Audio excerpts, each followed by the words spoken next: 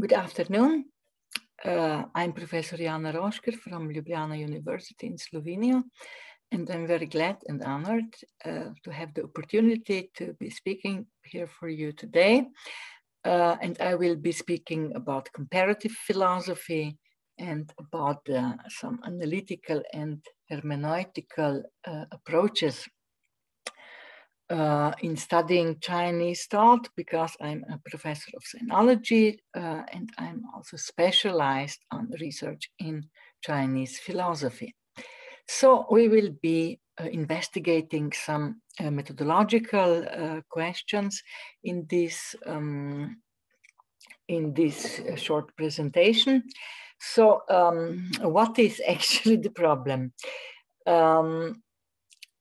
We have to begin with stating that the confrontation and understanding of the so-called foreign cultures is always linked to the problem of differences in languages, tradition, history, and socialization processes. So if I investigate Chinese philosophy, it's not the same as if I investigate philosophy which is written in my language and which arose or was developed in my country or in my culture.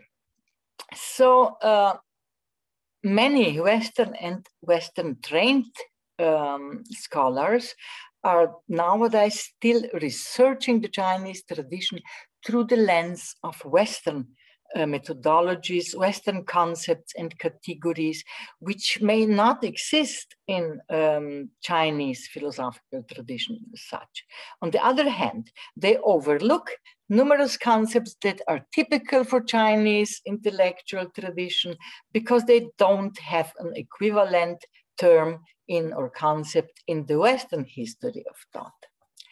So this is, of course, a relic of the European or Western colonial past, but as we shall see, there exist many different methodologies, and the difference between them are culturally conditioned. So concepts and categories cannot be simply transferred from one socio-cultural context to another. But in researching Chinese philosophy, this is often the case because many Western and Western trained scholars are still interpreting it through the lens of the methodological paradigms and procedures that have been developed in the framework of Western philosophy. So therefore, many scholars attach great importance to the methodology of Chinese philosophy recently. So the debate on the methodological dimensions of classical Chinese text and their role in the context of traditional Chinese thought is in modern studies more and more successfully turning in the direction of rediscovery and use of specific traditional Chinese methodological approaches and traditional categories. There are still many controversial opinions regarding the questions of the proper method of comprehension and interpretation of classical Chinese text. And as we can see recently in the Chinese-speaking environment, but also in the Western academia, there have been published many books on the topic. Among them, there is also my new book, my recent book on interpreting Chinese philosophy and new methodology. And I will also, in this short talk, I will also introduce some of the aspects that are brought about in this book of mine. So, but one of the scholars who has already decades ago, who has already started with elaborating on these questions is the analytical Chinese analytical philosopher Feng Yaoming from Hong Kong. So in his book, 中国哲学的方法论 the methodological problems of the Chinese philosophy, he assumes a certain grade of incommensurability between the methodological systems of the so-called Western and the East Asian tradition. So he asserts that this phenomenon is connected with the incommensurability of premise networks, which is based on the impossibility of the transformation of certain concepts from one socio-cultural text into the other, a problem that we have just mentioned. All these leads for him, of course, logically to a certain grade of impossibility of comparisons of different methodological systems. And he denoted these systems with the term frames of reference. So he tried to describe these frames of reference or referential frameworks with an example of different pens. In this example, the pens with round or those with even button represent different referential frameworks or different systems or theories. The results of the frying of the same material in different pans is different in its shape, consistence, color, and taste. According to Feng, different referential frameworks can in exactly the same way lead to different descriptions and interpretations of the same objective reality. So different possibilities and limitations of the concrete functionality of both types of pens express different features of different referential frames, their specific shortages or advantages. But as we will see, actually frameworks of reference are not limited to theories which arise in different traditions of thought and language. They can also develop in the same culture. So, for instance, Feng Yaoming also mentions the differences between Newton's theory and Einstein's system of physics, although they are written in the same language, namely English, and they also work with same concepts. These concepts don't mean the same, don't have the same connotations. They don't imply the same things. So Thomas Kuhn also has worked on this problem, and he denoted these referential frameworks with the term paradigm. And he was working a lot upon the question, what happens when one paradigm in a society or in a scientific community is replaced with the other one, just like, for instance, the Newton's theory was replaced by Einstein's. So he writes, within the new paradigm, old terms, concepts, and categories fall into new relationships, one with the other. The inevitable result is what we must call, though the term is not quite right, a misunderstanding between the two competing schools. Consider, for example, the man who called Copernicus mad because he proclaimed that the earth moved. They were not either just wrong or quite wrong. Part of what they meant by earth was a fixed position. Their earth, at least, could not move. Correspondingly, Copernicus' innovation was not simply to move the earth.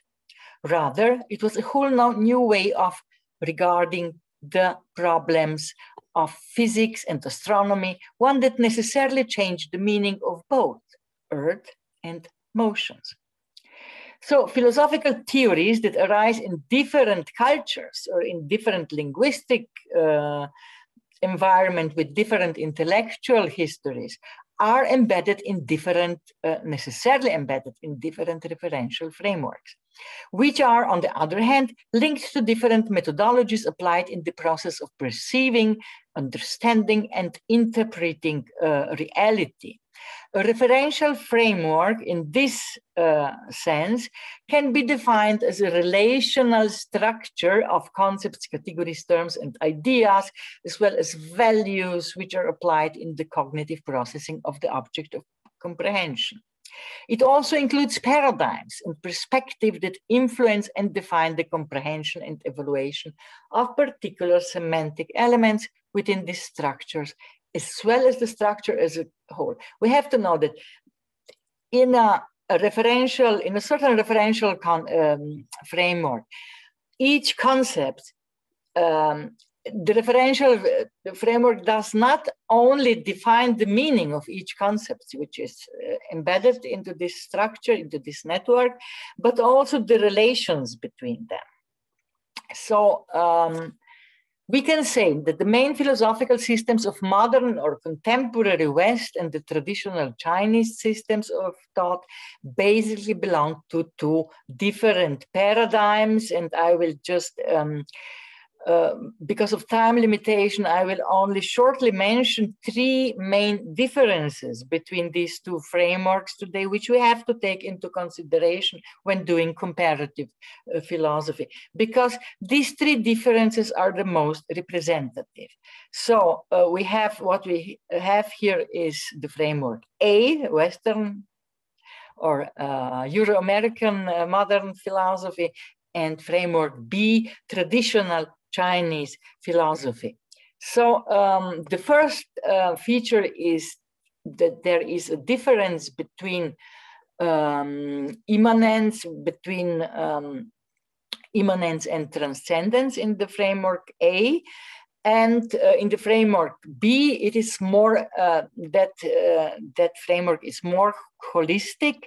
And it works with the concept of immanent transcendence, or the so-called one world view. So the sphere of immanence as the life in here and now, the life that we can experience, in which we can know the world through our sense organs, is not completely separated from the transcendent realm, which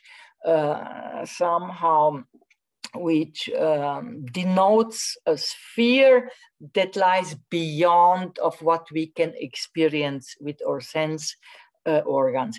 But the holism, this holistic system does not mean that in the framework B, in the Chinese framework, everything is connected to everything else and nothing can be divided from anything else. On the contrary, this holistic worldview, the B framework, is meticulously structured according to binary categories like yin-yang, which we all know, then banmo. Banmo means roots and branches.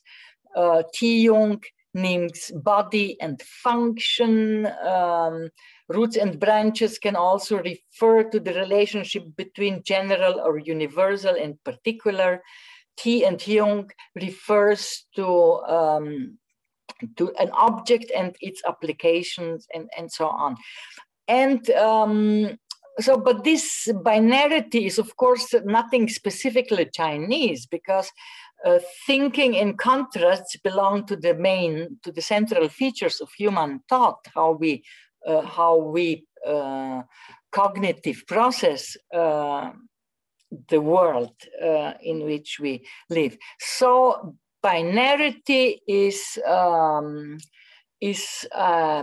paradigm that has been developed in all philosophies, also in Western philosophies, but in modern Western philosophies, the modern Western philosophy is based on dualisms, on of the Cartesian mode of dividing, for instance, body and mind, dividing matter and idea and subject and object and so on. So in both cases, we have a binary model, but the interaction between these the two oppositional notions that define this model are very different, because in the framework A, in the Cartesian framework, this dual model is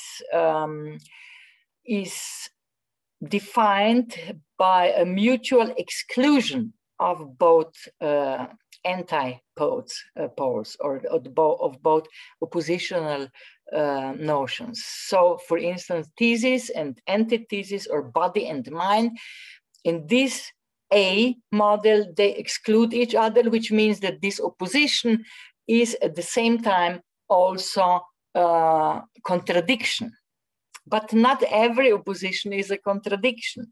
So if we go back to the framework B, to binary categories, we can see that, for instance, yin and yang, they don't exclude each other, but are complementary.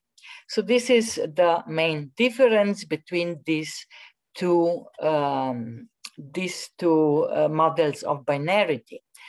And there is a third feature that is also very different in the framework A and in the framework B.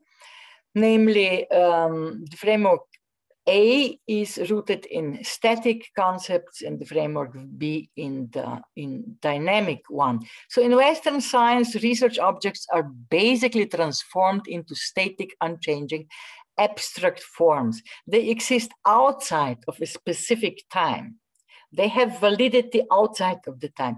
And any object must be identical with itself in order to be expressed in the laws of formal logic, because the objects of rational thinking are concepts, that is, things that don't change.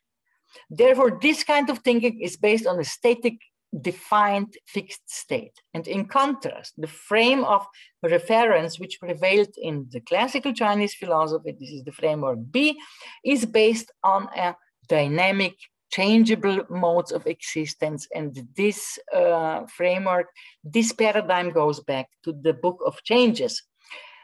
So we have therefore take into consideration, if we are dealing with comparative philosophy or Chinese philosophy as a Western scholar, we must take into consideration their specific frameworks of reference, which is guided by these characteristics. And they are, of course, different from the characteristic that define the Western framework. So if we take into consideration these specific methodological features, there are two main methods which have been applied in interpreting or explaining classical Chinese text, and these are the analytical and the hermeneutical method. And let's begin with the first one. The analytical method can doubtless prove itself as a very good, appropriate tool for investigating Chinese theoretical writings. However, this holds true to a certain extent only, because in my view, one of the most important shortages in its application of the framework of Chinese philosophy is the fact that it often neglects or does not take into consideration the entire context of the analyzed textual parts. And I will illustrate this problem by different analytical interpretations of the questions concerning the relation between three crucial concepts of Lao Tzu's Dao De Jing, Lao Tzu's book of the way and its virtue, namely You, which is presence in my translation, Wu, absence, and Dao as the ultimate principle of creating reality. So let's look at the first example. Husher, the Chinese scholar Husher, has stated that in Dao De Jing, Dao is the same as absence. So he illustrated this point by quoting Lao Tzu's following statement: The Tao produced one, one produced two, two produced three, three produced all things that exist. Tao sheng yi, yi sheng er sheng san, san sheng wan wu. Then he reminds us that in another context, Lao Tzu also writes that all things under heaven sprang from Yo, presence, but Yo, presence, sprang from Wu, absence. So, Tian Di Wan Wu, Sheng Yu Yo, Yo Sheng Yu. So he concludes that both Dao and Wu are equally the origins of all existing things, and that they are thus equal. If you want to formalize this, Husch's analysis into a form of classical syllogism inference, then we can see that first he said the premise, first premise says, Tao is produced all that exist. The premise 2 says, absence, Wu, also produced all that exists. So it is, of course, logical in this framework, this Tao, that Tao can be equated with Wu.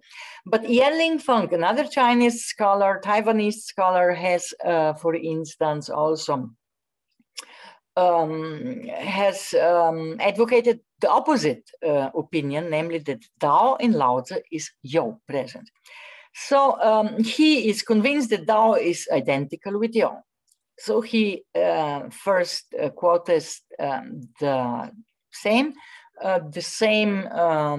section from the 42nd chapter of Lao Tzu's Tao Te Ching, and he says, the Tao produced one, one produced two, two produced three, three produced all things. Tao sheng yi, yi sheng er sheng san, san sheng shang wu. Wan wu, sorry. He explains this quotation as implying that Tao is the mother of all things. Of course, if it produced all things, it can be denoted as the mother of all things. After that, he quotes the first part of the sentence that was previously quoted by Husche, and he says, all things under heaven sprang from presence, without quoting the second time. So he only says, Tian xia wan wu sheng yu you. And then he also quotes another statement from the first chapter of Tao Te Ching, Yo, presence, is the mother of all things. Yo, ming wan wu zhi mu. So he concludes that both Yo and Tao are the mother of all things, and therefore they are identical. If we look at this inference, he first says that the Tao is mother of all things. Then in the second premise, he says presence, Yo, is the mother of all things. And this is, of course, from this we can conclude that Tao can be equated to presence, or Yo. Yo and Tao are the same. The third example is Zhang Dainian, and he believes that Tao is both Yo and Wu, presence and absence. And he quotes the first chapter of Lao Tzu's Tao Te Ching, which says, in the eternal Wu, absence, we can understand its deep, miraculous nature. But in the eternal Yo, we can only see its outer fringe. Actually, these two aspects are the same, but they have different names. Together, we call them mystery. Where the mystery is the deepest, it is the gate of all that is subtle and wonderful. So he explains this by stating that Yo, or presence, and Wu, the absence, are both mystery, and the deepest mystery is, according to Lao Tzu, Tao. Therefore, Tao is identical with absence, but also with presence, with both Yo and Wu. So if we look at this formalized syllogism, we can see that in the first, he says Yo and Wu, presence and absence, are mystery. Secondly, mystery is the same as Tao, and then conclusion, Yo and Wu are Tao. Presence and absence can be both equated to Tao. So in fact, we can use these methods to prove anything, no matter which view we advocate, or no matter on which assumptions or premises or conclusions are based. It is rather easy to find evidence for them in some of the text fragments. Such methods deal with parts of the text and analyze them as isolated meanings, they do not take into consideration the entire context, or in other words, they neglect the importance of the contextualization of the meaning. But this is a bad example of using the analytical method. We can also, of course, apply it in a much better way. But yeah, let's take a look now to the hermeneutical method. This method is based upon Gadamer's fusion of Gadamer's concept of the fusion of horizons and the hermeneutical circle. So these two notions, the fusion of horizons refers to the fusion of what the writer or artist wanted to express and the understanding of this intended meaning by the reader or audience. So each of them has a horizon, which is a certain meaning, and these two horizons have to come together.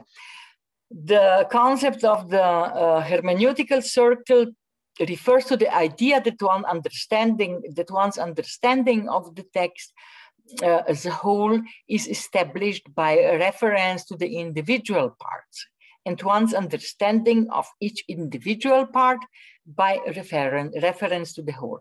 Neither the whole text nor any individual part can be understood without reference to one another, and hence they are a kind of circle. But this circular character of interpretation stresses that the meaning of a text must be found in its context. But in my view, this contextualization can be divided into external and internal contextualization.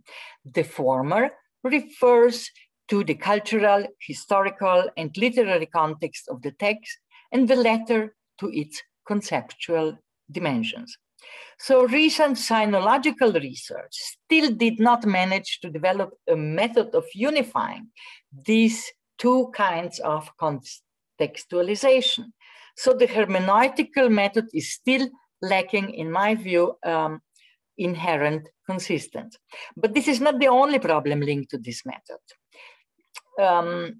because obviously this is still a very conceptual view of hermeneutic understanding, on the basis of Lacan's insistence on the supposition according to which this circle is without a semantic support, since the meaning is a product of an infinite sliding of the referential surface.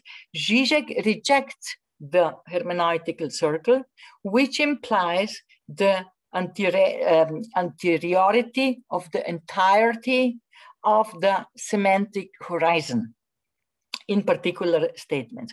In his view, hermeneutics proceeds to the edge of the interpretation, but just before reaching it, it covers its eyes for the realization of the fact that there is no original meaning. There is no original meaning which could provide a basis for a differential network for the transmission of the reference, because the meaning is always relational, of course. So I do agree that meaning is always relational. So Gadamer's model of the hermeneutical circle, which is based upon a conceptual view of horizons, is indeed still problematic. But instead of mourning over this fact, we should rather search for an unconceptual foundation of the semantic fusion in the process of interpretation. So in my view, Gadamer's paradigm of horizons, which is conceptual in essence, as we have seen, should be replaced by an unconceptual paradigm. And such a paradigm we can find in the Chinese tradition, and it is called Jingjian, a sphere, atmosphere, an aesthetic realm.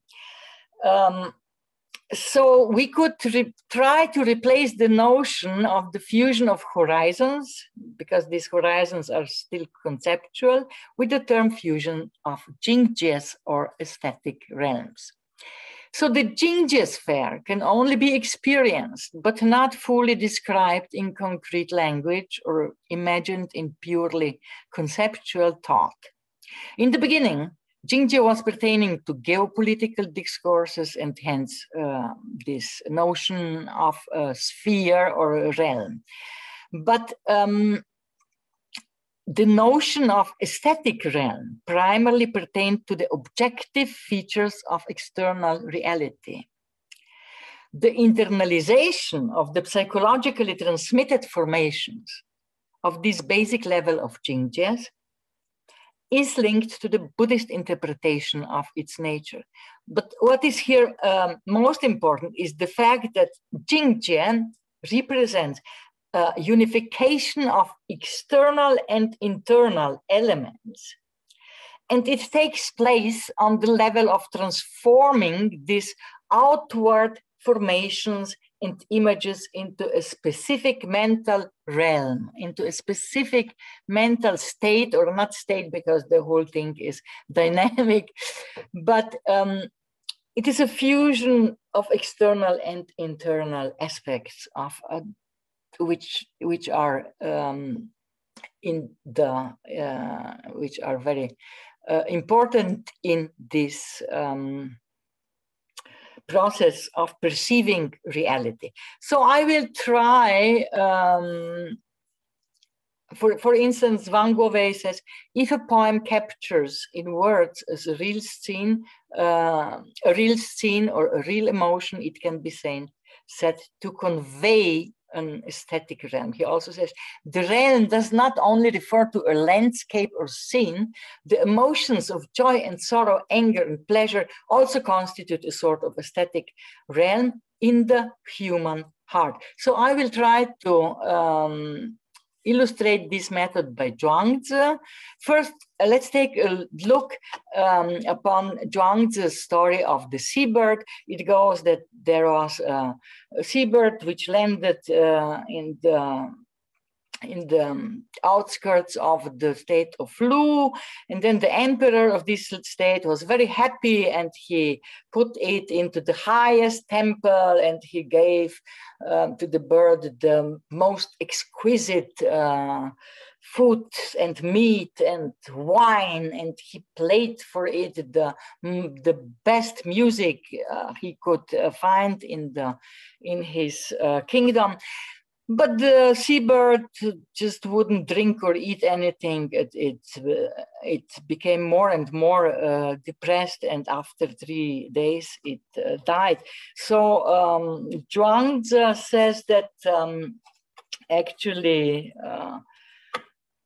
the mistake that Zhuangzi, that the emperor made in this fact is that he didn't see that which is not a bird cannot simply judge on its own and conclude that what is best for them is best for birds.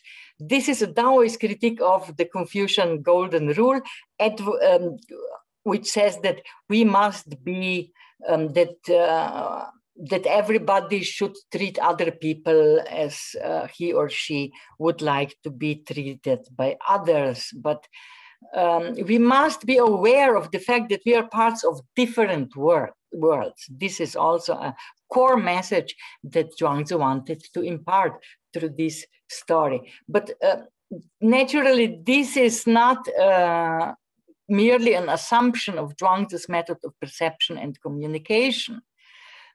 It is not by any stretch a system of logical systematization. So if we can try to formalize the main message of this story, we can say the first premise says human beings cannot know birds. The second premise says I am a human being. So the conclusion is I cannot know birds. So if this applies, then it could also apply with the same thing with fishes. First, human beings cannot know fish. I am a human being. And conclusion, therefore, I cannot know fish. So, but according to Zhuangzi, this is not so simple, because the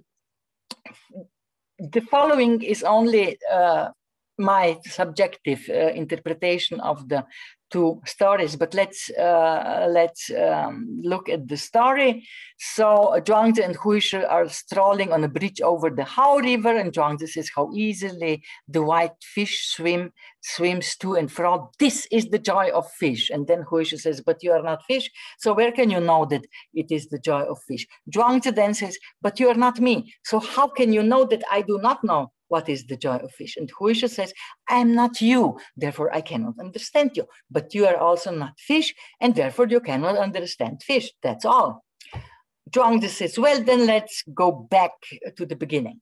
You asked me, where can you know what is the joy of fish? So at the time you asked me that, you must have known that I knew what is the joy of fish. Well, I knew this on the bridge over the Hao River. Of course, the real reason for my adding more water to this flow of many different interpretations that are going on of this story is because I would like to show you how this fusion of Jingjies should function. So if we try, well, the interpretation of Zhuangzi is not only play with words, although they use in the Chinese text, they use the interrogative an, which can be interpreted as how or whence or where. So if we understand this interrogative an in the sense of where, then Zhuangzi's last reply was, of course, completely coherent, because if Huishe asks him, whence can you know the joy of fish? And he says, well, I knew this on the bridge over the Hao River, then of course this answer, this reply is completely okay and valid. But if we try to connect and understand both stories in this way, namely considering the broader essential context of which they are both part, the seabird and the Zhuangzi, we can easily see that they are both dealing with relationships. They are linked to intersubjectivity, the bird and the emperor and Zhuangzi and Huishe and the fish. The first essays, the bird, about the bird, emphasize differences between different beings. If one desires the well-being of everything that exists, one must, according to Zhuangzi, first get used to the fact that we are all different. But only on the basis of knowing this fact, namely the fact that we all live in different worlds, can one create close mutual contacts. So the creation of such contacts and communications in turn proves again that we all live in a single unified world, as the second story shows. Zhuangzi's comprehension of the joyfulness of fishes resulted from the entire context in which the fishes were observed. Zhuangzi was joyfully strolling in the friendly nature, accompanied by his best friend, and he enjoyed the whole situation, of which the fish were also part. Hence, his joyfulness could not be separated from the fish, and vice versa.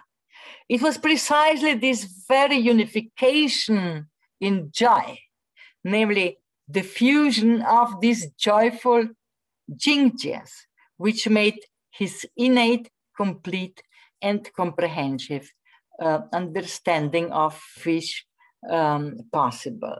So I would like to demonstrate how a new meaning and understanding can be acquired through the method of unifying or fusing the aesthetic realms, Jingjies, that can be experienced in these two separated anecdotes without relying on their strictly conceptual connotation.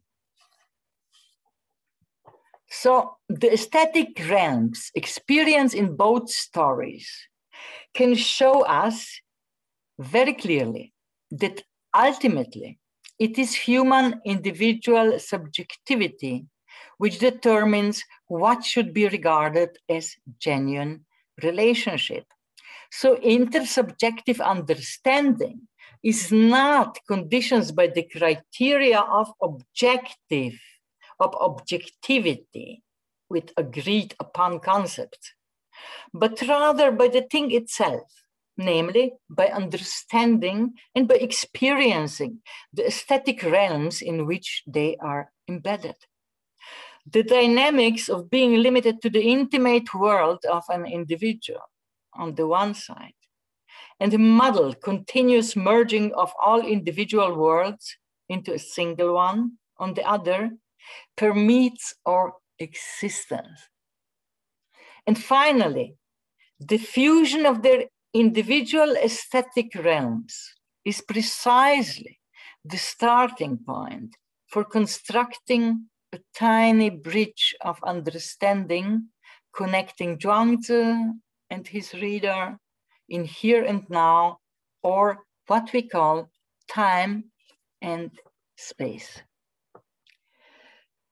But, so we can see that we have to interpret